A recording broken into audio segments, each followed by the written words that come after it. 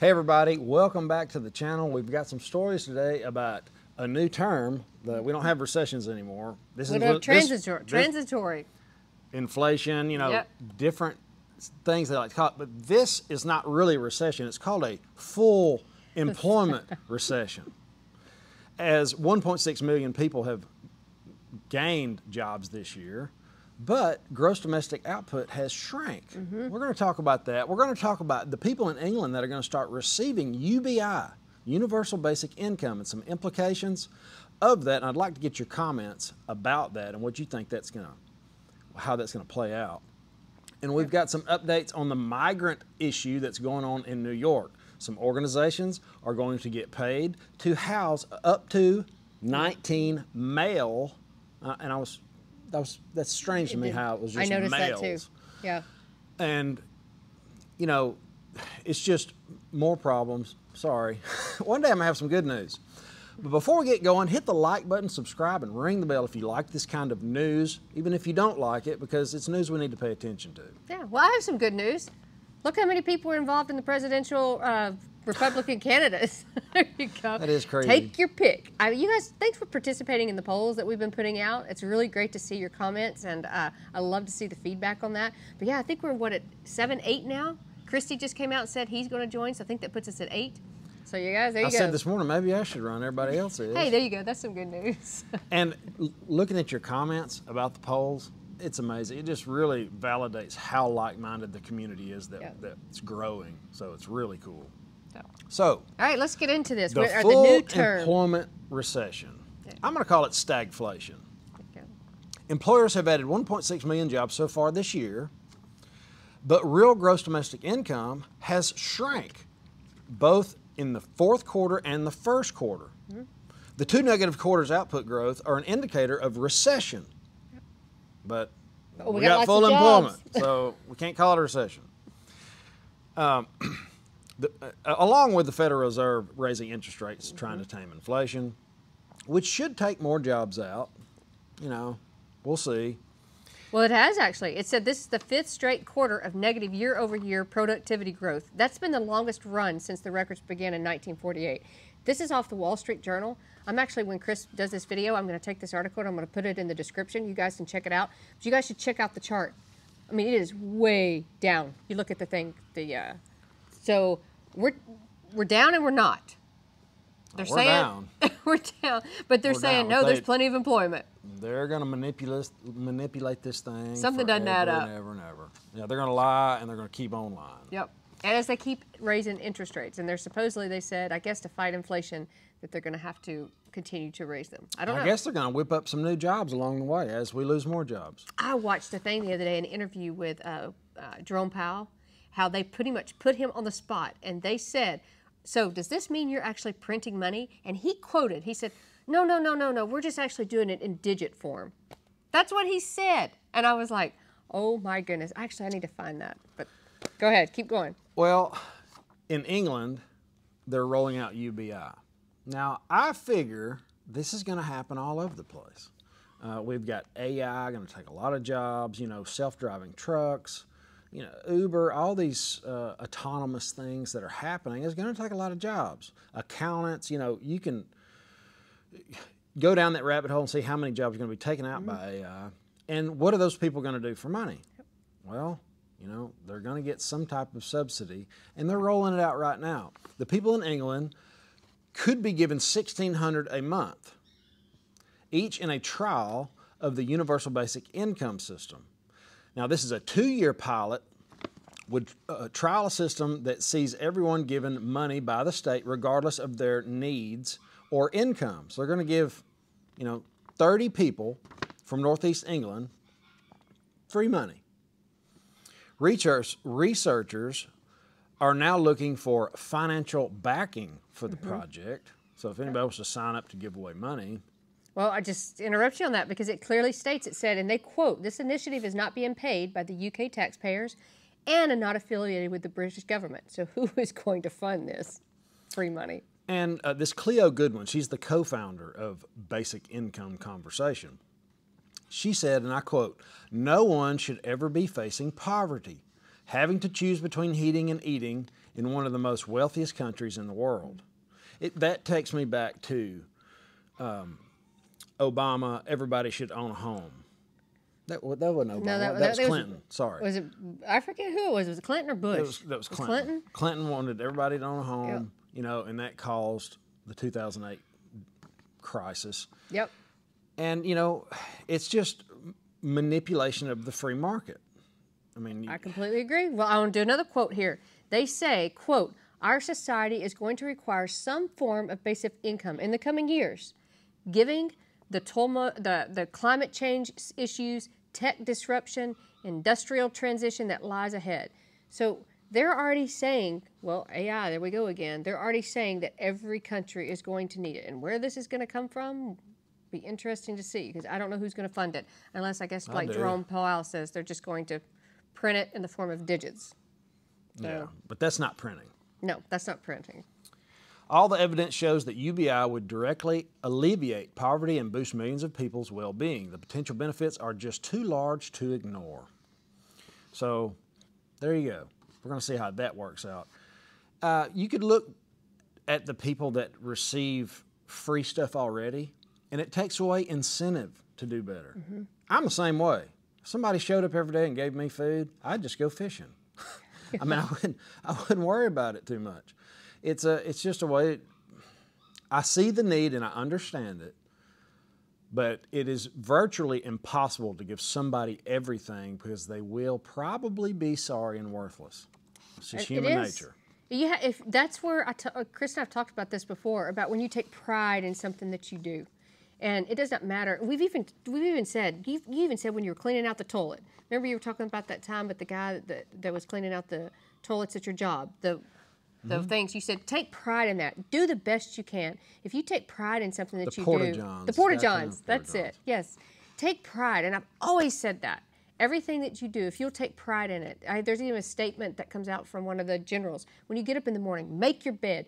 Take pride in everything that you do, and it's a rewarding whenever you work really hard, and at the end of the day, we'll be like, we accomplished this. But if you're just walk in and someone just hands you something, there's no pride, there's no respect for yourself. If you're cleaning toilets, if you're doing a job that isn't very, sought after, whatever it may be the bull at it. Be the one that shows up, does a good job. You won't be there very long. That's what a lot of people, you show up, it's a crappy job, you kind of do a halfway job, and anytime I've half-assed anything, I have regretted it. Mm-hmm. And the people that show up and do that, people notice and they don't do it very long. It's like, wow, I see kids at bagging groceries at grocery stores, and I see somebody really going out of their way to do a good job, be Johnny on the spot. And I'll talk to them, and you can tell they've got other things in mind. This is a stepping stone for them. So whatever you're doing, if you don't like it, it can be just a stepping stone, because people see that. They'll see how you manage. If you can be faithful in little, you'll be faithful in much. So, that's try to run from the Bible. Yeah, I can't remember where it's found. I can't either. But so we'll be interested to see how this plays out. We'll be watching it, because I'm sure at some point that they're going to want to try to bring it here. And then you want to talk about a little bit of what's going on with the New York City. Yeah, the New York City will begin to paying 50 houses of worship $125 a night to host up to 18 single men on their properties. Now, $125 a night to host 19 single men? Well, is it $125 a piece? It didn't specify, or is it just all together? I know it didn't say. Yeah. But the taxpayer fund is funding hotels and shelters now that's costing the city $8 million a day. Mm-hmm. Now, this was back when there was only 37,500 migrants. Now there's closer to like 42,000. Mm-hmm. So, this problem is getting worse, and now it looks like the first place they're going to try to punt them at $125 a night to host up to 19 migrants is going to be the churches. And, are they going to get are they going to be in trouble if they don't? Can they say no? Where does this go? That's a really interesting story, and it's really sad, to be honest with you. Well, it's such a mixed bag, as we talked about this yesterday. It's just like a can of worms that you're opening, because You've got really probably good people that are trying to get over here. Unfortunately, they're doing it illegally. And now, how do you house them? And then you got the innocent that are going to be hurt. So you've got the bad apples that's going to completely ruin everything. Kids are going to be hurt. Seniors are going to be hurt. Churches are going to be hurt. People that open up their homes are going to be hurt. And it's just, I see a lot of not good things that could come from this. Yeah, well, the problem should have been solved a long time ago. With a wall. And they won't do it. They want legal this. entry. They did it in Rome. They encouraged people to come over to be allies and soldiers. Think about that. Think about the people that are coming over. We do not know. We know they're coming from the Mexican border, but we don't know their nationality. We don't, I've worked with a ton of different nationalities, and I got along with every one of them. But when you try to mix and live under the same roof and provide free stuff for anybody, that's a big problem later on. I'm just telling you. Not only that, you guys, but this is something I hadn't thought about until today. The schools. Can you imagine the influx of, if they try to put these kids in the schools, can you imagine that even a lot of the parents are starting to stand up and go, whoa, hold on a minute. So now we're going to have these kids that we don't know where they're coming from. They were even talking about how it's messing up the hotels that are having to take these illegal migrants in right now.